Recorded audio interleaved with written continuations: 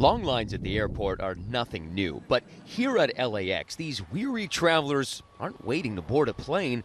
They're just trying to get out of the parking lot. LAX recently rolled out a new pickup system which funnels taxi and rideshare passengers from the terminals to an external parking lot, appropriately named LA Exit.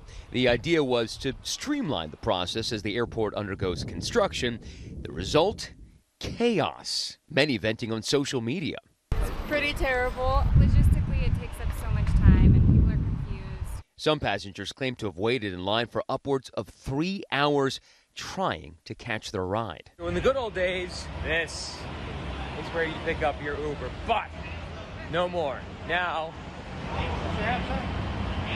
LAX shuttle. So I jumped on board myself to see what travelers here are up against. And trekking through the lot, I found more than just taxis and ride shares. And look at this, they're food trucks here. This is not peak time. This should be the quietest, most mellow time of day, but it's not.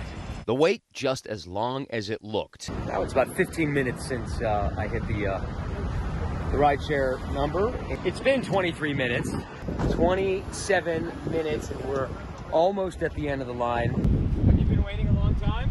Airports around the U.S. are rolling out similar plans, including Boston's Logan Airport, where it's actually been an easier transition. I like it better. I would say more control. Learning from the past 2 days, LAX executive Michael Christensen says starting this morning, they're changing traffic patterns and creating new lots for certain ride shares. The traffic in and around LAX has always been challenging. We've made some pretty big changes here, and those changes are taking some adjustments.